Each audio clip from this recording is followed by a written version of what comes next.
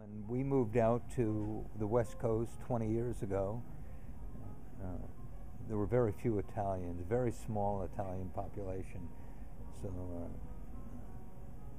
my favorite was that I was out here under the Witness Protection Program. Oh, right.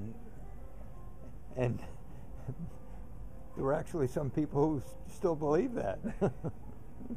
In 1995, I chaired the United Way campaign for Spokane County, and I had to give an opening address at the general meeting.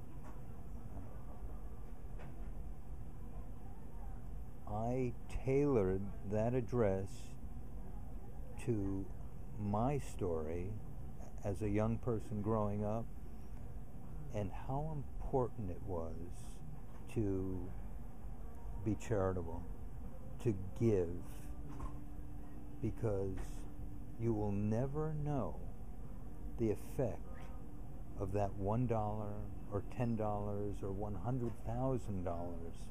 You will never know the effect that may have on one individual or a dozen individuals. And my case was a perfect example.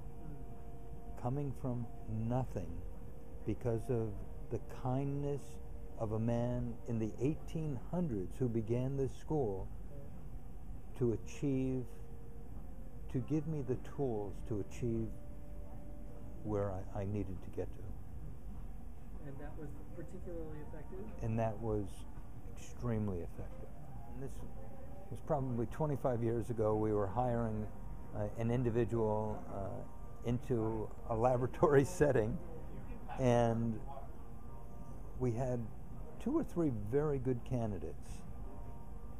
2 of the candidates had wonderful science backgrounds in chemistry that we were looking for. One had, the chemistry was a little lighter. His actual degree was in aquatic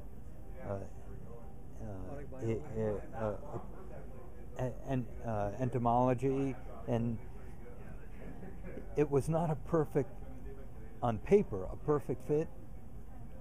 He was such an extraordinary presence over the other 2.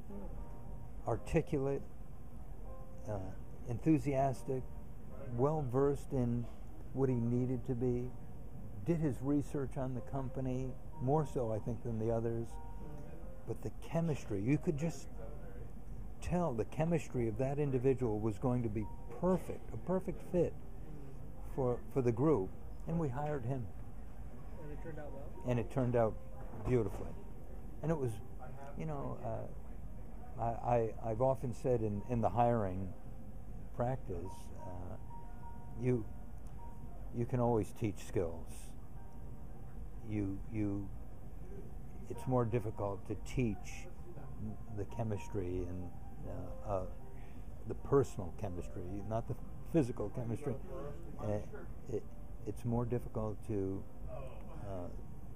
teach a culture to someone.